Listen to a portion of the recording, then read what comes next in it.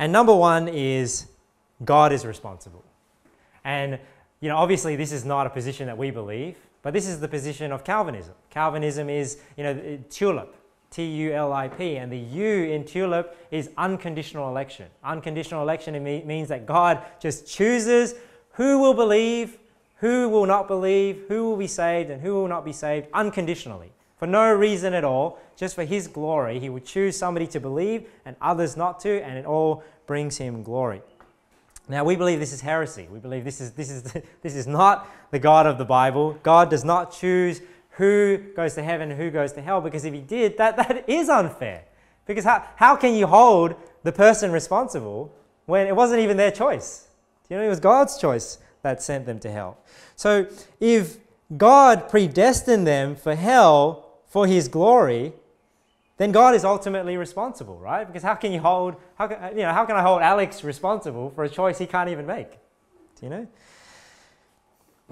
Now, if hell is God's righteous judgment on sin, if hell is God's righteous judgment for those that have sinned and rejected the Lord Jesus Christ, then why is he sending people there that don't even have the ability to believe on Jesus Christ? Do you know what I mean? So if it's not that people, remember, because it's not that people are sent to hell because of their sin. They're sent to hell because they did not believe on Jesus Christ. So how can then God say, this is a righteous judgment, I'm doing the right thing by sending this person to hell, but yet I don't even give them the ability or the opportunity to believe on Jesus Christ? How is that a righteous judgment? How are they being punished for something they could not even do? And you know what? The God of Calvinism is a monster. Because what sort of God creates people without even the ability to believe and accept the grace, and just creates them knowing that they're going to go to hell and just creates them to go to hell? What sort of God is that? So the God of Calvinism is a monster, and it's not the God that I worship. This is definitely not the position I would take, that God is responsible for those that go to hell. And you know what's funny? Because even somebody that believes in Calvinism does not take that view. And this is one, I just wanted to mention 3 big contradictions I see with Calvinism. And this isn't a sermon about Calvinism.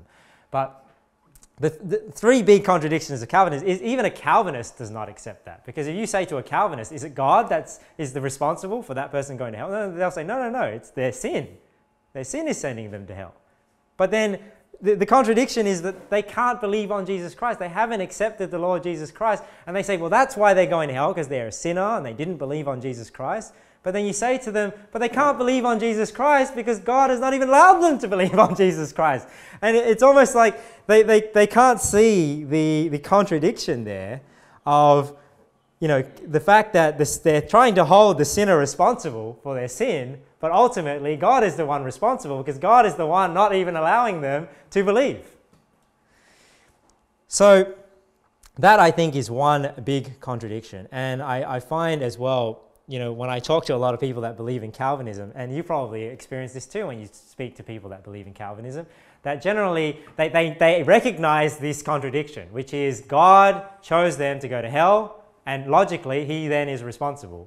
But then they still want to hold to the position that the man is a sinner and it's their own sin and their rejection of Jesus Christ that is sending them to hell.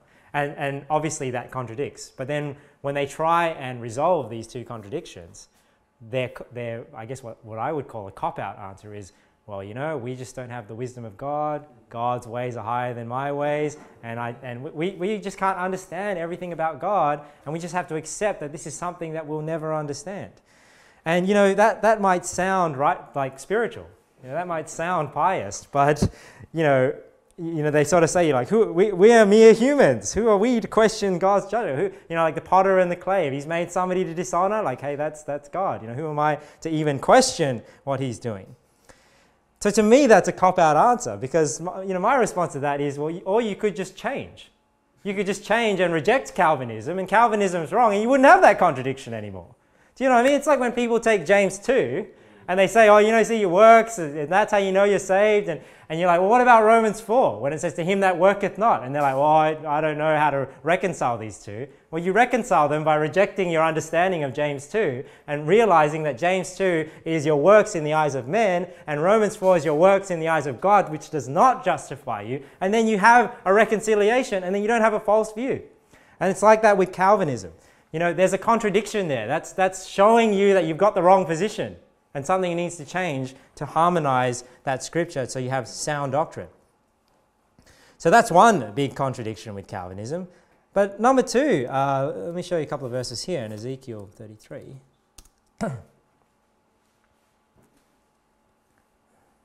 that the verse I want to go to? Yeah, so I'll read you a couple of verses. Ezekiel 33:11. Say unto them, as I live, saith the Lord, I have no pleasure in the death of the wicked, but that the wicked turn from his way and live. Turn ye from your evil ways, for why will ye die, O house of Israel? So God is saying here, he doesn't have any pleasure in the wicked. And obviously in the old covenant, you had to turn from your sin to get that physical reprieve from God. And the spiritual significance in the New Testament is we turn from our evil way by believing on Jesus Christ, not by turning from our sins, because that is works. So this is an Old Testament passage I just wanted to show you, to show that, you know, God is saying here, I don't have pleasure in the wicked, pleasure in the death of the wicked. He's not willing that any should perish, but that all should come to repentance. And we'll see that in 2 Peter 3. It says, the Lord is not slack concerning his promise, as some men count slackness, but is long-suffering to usward, not willing that any should perish, but that all should come to repentance. So the Bible is very clear. It's never God's will just to create people, to send them to hell. God created them to bless them. He wants them to be with him. He's not willing that any should perish, but unfortunately, people reject the grace of God. They don't want God. They don't want God's gift of eternal life, and they are responsible for rejecting that gift. So, you know, I won't turn to Revelation, but we know in Revelation it says, whosoever will, let him take of the water of life freely. Now, this is the second big contradiction I see in Calvinism, is if God is the one deciding who goes to heaven and who goes to hell, why is he contradicting his own will? Do you know what I mean? If God is saying, I don't want anyone to go to hell, I don't want anyone to perish, whosoever will, let him take of the water of life freely, but then Calvinism says, but except you guys. You know, except this group that I haven't chosen, you know, I don't want you to be saved, because he's the one that made that choice. So how does that even make sense? And that's why, it's another reason why Calvinism is false. And, you know, the last one I find funny, one contradiction I find within Calvinists is with soul winning. Because, you know, they do go soul winning because they're commanded to go soul winning, but yet they believe their soul winning makes no difference, because the person's going to get saved, whether or not they go soul winning or not, but then they just go soul winning anyway. So they'll go soul winning with the urgency, but at the same time believing that what they do makes no difference. So it's just interesting. I find these contradictions with Calvinism interesting. And, you know, as a Calvinist, instead of just accepting these views and saying, well, I don't know how to reconcile the two, you should just change and reject, or maybe consider that Calvinism is a false doctrine. And the last thing on this point is just, well, they'll say, well, somebody might say, well, what about reprobates? You know, because reprobates, they go to hell because of God, you know, because God has rejected them. But see, the difference between Calvinism and reprobates is, see, Calvinism teaches that the person is reprobate from the get-go, because they cannot even believe. They don't even have a choice to become reprobate. Whereas a reprobate in the Bible is somebody that has rejected God, and God has now rejected them. It's just that that point in time has come before death. Because anybody that does not believe on the Lord Jesus Christ and comes to the point of death is now reprobate, because they cannot, no matter what they do, go to heaven. It's just that with some people, that period, that point in time comes before death, and they are made reprobate before they die. So being reprobate is different to Calvinism, because they had a choice. God didn't choose beforehand for them to reject him. So that's the first position. First position is God is responsible for the person that goes to hell. And obviously that, I believe, is false.